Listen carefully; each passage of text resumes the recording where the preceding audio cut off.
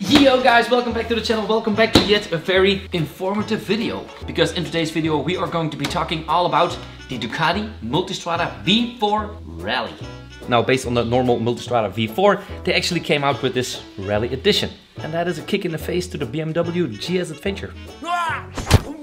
Now the base price of the V4 Rally is actually 27,890 euros. A couple of you guys are probably thinking like, dude, that is absolutely not worth it, watching this video from the toilet on your phone. But hear me out and let me know by the end of the video if it's actually worth that kind of money.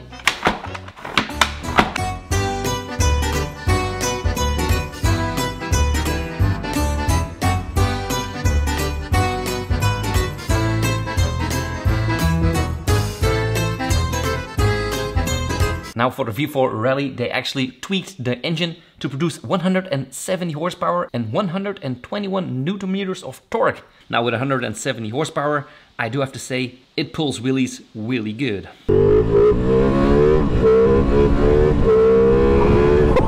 That's a lot of horsepower. This thing really rips.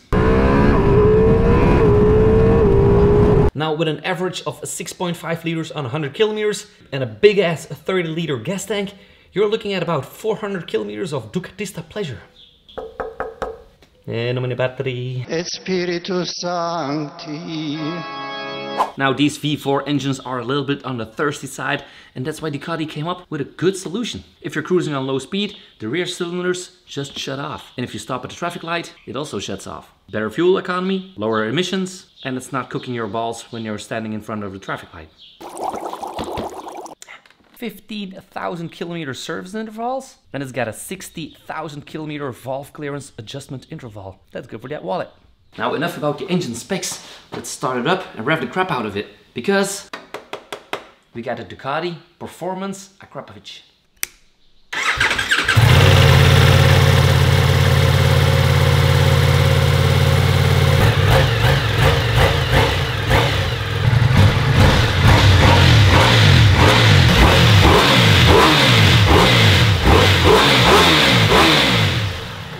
Now a fun fact, if you're standing next to the bike, you can actually hear the air intake louder as the Akrapovic. Yeah, Akrapovic is really pushing out the last couple of years. Now when it comes to wind on the highway or at higher speeds, it is 0 to none.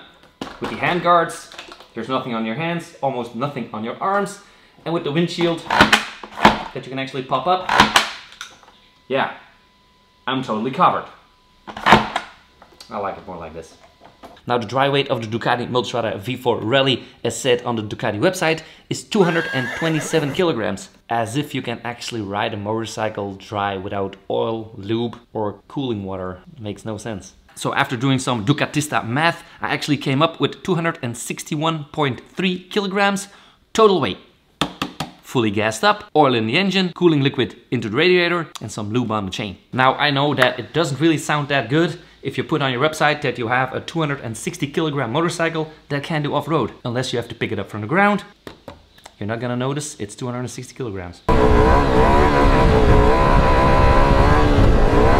Now let's talk about the ride modes that this Ducati has and the 400 to 500 settings you can actually set. This thing is a goddamn computer. So when we go into our riding modes with a simple press on the mode button on handlebar, we have a touring, enduro, urban and sport. Now you might be thinking, hey Smokey, well you only got like 4 different riding modes. What are you talking about, like 400 or 500 different settings? Well, if we go into the settings menu, and now this is where it gets really crazy, we can actually choose our riding modes. Let's for example take the sport mode, and we can set every single parameter for that mode. So you can actually set the ABS. We can actually set the ABS to road, off-road, safe, stable, performance, whatever, in different settings from 1 to 3.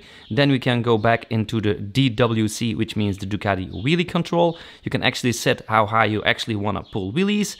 So that is also a lot of settings. Now we have the EBC, the engine brake. I'm not really sure what the C stand for, but I mean engine brake, that is pretty obvious. And over here we can also set it in the 3 different modes. So we can have the minimum brake or the maximum brake for that little bit of more of a sporty feeling. Then we got the DQS, that is the Ducati quick shifter. You can turn it on and off. Into the suspension we go, and into the suspension you can also set the front and rear as you wish in also a lot of different modes. You see that? So yeah, that is kind of crazy. Now, of course, you can do it for the front and the rear. So the amount of settings that you can actually do is already counting up pretty fast. We can actually set the preload to, of course, riders with a passenger or not. Go back into that. This is just for one single mode. So we can also set everything back to default as this, and everything will be restored. We had the preload, we had the power, so you can actually set it to how much power you want. You want red power, you want full power, smooth, dynamic. You can also set all these things. You want to set it to off-road. The off-road enduro mode has 115 horsepower. Then you have the Ducati traction control. You can go in there. Yeah, do some more settings over here. Go to the ABS, and then the ABS. One eternity later. Now, do you see what I mean with a lot of settings? Now, this is fun because once you have set up all of your riding modes, they will actually stay in that. So if you want to do wheelies, just put it into sport mode, go to the settings and set it one time in your life. That sport mode does not have Ducati wheelie control. Now that we're talking about this beautiful 6.5-inch display, also have to say, of course, you can connect it to your phone and use the navigation on your phone to actually get it on this screen.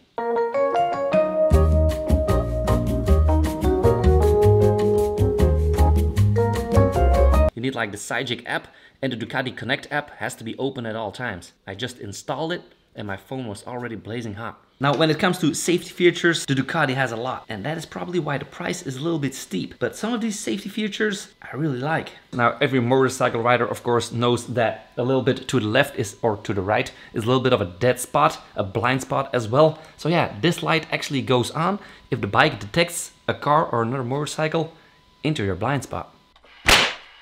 That is nice. And as standard, it also has adaptive cruise control with radars in the front and in the back. Now, we do have a lot more electronics going on this Ducati, not only for safety, but also for comfort. We get the fully adjustable and automatic Skyhook suspension, adjustable wheelie control, adjustable traction control, adaptive cruise control, like I just said, blind spot detection, cornering ABS, adjustable ABS, hill hold assist, and probably some more stuff, but I do not have enough fingers. Oh yeah, it's got cornering lights. So before you ride into that dark alley getting robbed, that light is going to see that thief before you do.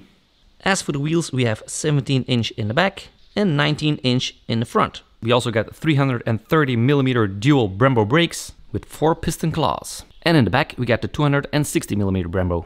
Can't go without a good Brembo. Yeah, I did some off-roading yesterday, so I'm really should have cleaned it before I did this video, but you know. Also good to know that these are brand new designed spoke wheels, and they are 3.5 kilograms lighter as the previous models. Now, a little cool fact that you probably did not know. You see these wind deflectors right here? See that? So there's a lot of cold air coming through into your leg, which is absolutely perfect.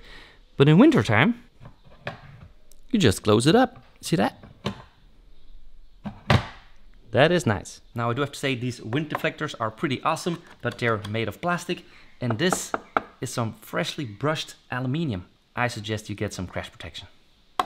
Now, when it comes to the Ducati Skyhook suspension, you got 200mm of suspension travel in the front and in the rear, but it also adjusts automatically to keep you as comfortable as possible. And it also got a couple of pretty cool features. When you're riding slow or stopping at a traffic light or getting off and on of the motorcycle, the bike can actually lower itself by adjusting the preload into the suspension to a minimum. So the bike actually drops like 2 or 3 centimeters. It's like freaking air ride. That's nice. Now that we do have it off our center stand, well, let's talk about seat height. I am 1 meter and 76 centimeters, and yeah, I can just touch it with a good toe. Now it's at the lowest standard setting of 870mm, and you can raise the seat as standard to 890. Now you do have a lot of options. Now, Ducati does provide a lot of options when it comes to hiring or lowering your motorcycle to get easier on and off, not only by adjusting automatically its preload to a minimum and dropping the motorcycle, but also with lowered seats, higher seats, and a suspension kit. So you can actually go from 805mm low to 905. That's for like giants or something, I don't know, but this is, that is one goddamn heavy center stand. Sheesh. And the Italian Stallion also got 235mm of ground clearance, just in case if you want to go jump some logs. Now, when you go touring or adventuring with this motorcycle, you do need some luggage. Now, as standard, you only get this little box over here. That is that one. And this thing is very, very deep. It does perfectly fit my iPhone 14 Pro, but if I want to charge it, it also has got this USB socket over there. And if I want to put like a cable in it, I have to bend my fingers in like this odd shape just to get the cable in. That's a little bit weird. So when I got my little cable over here, it's probably not going to close fully. Yeah, and if you drop one of your earplugs down there, yeah, it's probably lost forever.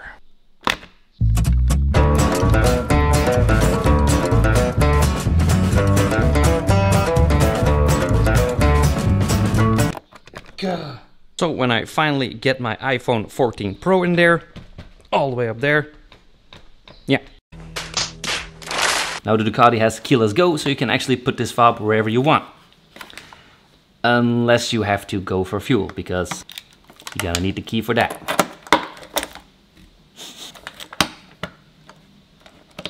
Oh, oh. Oh, oh, oh Lord. Just like that. You can also just get the electronical one. It's like 260 euros extra option, so you don't need the key for that. You can leave it in your pocket. Kind of cool though. The standing up position when doing some off-roading is also very perfect, but if you're sitting down, you can actually touch the brake a lot better for if you're standing up. If you're standing up, yeah, it doesn't work that good anymore. But however, Ducati has put this little brake in. They can actually just pull it and twist it up. So it's better for standing up. You just pull it, twist it, you can go back on the road. Now that is nice. And of course you also got the rubber flaps on the foot pegs. You can just pull them out just like that. Yeah, if you want to do some more off-roading, that goes up. This is a lot better. Do not hit your shins on this. I know. Now when it comes to colors, you have two options. You have this brushed aluminium silver on the sides as well, with a little bit of red here and a little bit of matte black, and you also got the more red option. Now this is a more expensive one and it will set you back another 500 euros. But I do like that brushed aluminium. That is nice. It also got a little hole in the front and I'm not really sure what it is. Let me know in the comments what it is, because I have no idea. Is that something to hook up your TV or something? What the hell is that? Now, when it comes to riding experience on the Multistrada V4 Rally this week, I have to say it is really, really addictive to ride. It pops easy wheelies, you can take it off-road, you can take it traveling, you can take it to the other side of the world. It is very comfortable. The Skyhook suspension does everything it needs to do. The brakes are absolutely perfect. The engine sounds like a blast. So god dang it, I'm not gonna lie, I absolutely love this motorcycle. But how good is it compared to my KTM 1290 Supercharger R? Stay tuned for the next video, because there's a comparison coming up between those two monsters. Now let me know in the comments if you like it or not. The weather is way too good, so yeah, I'm going for another ride. Anyway, thank you guys so much for watching. Don't forget to subscribe, like this video, and I'll see you guys in the next one. Peace! Thank you all for watching. If you want to see my latest video, it is right over here. If you want to see my most favorite video, it is right over there. Subscribing is done over here. And if you want to become a full-time YouTuber, as you can see by my play buttons yourself, go to smokeytube.com, and over there I have the perfect all-in-one how to YouTube course.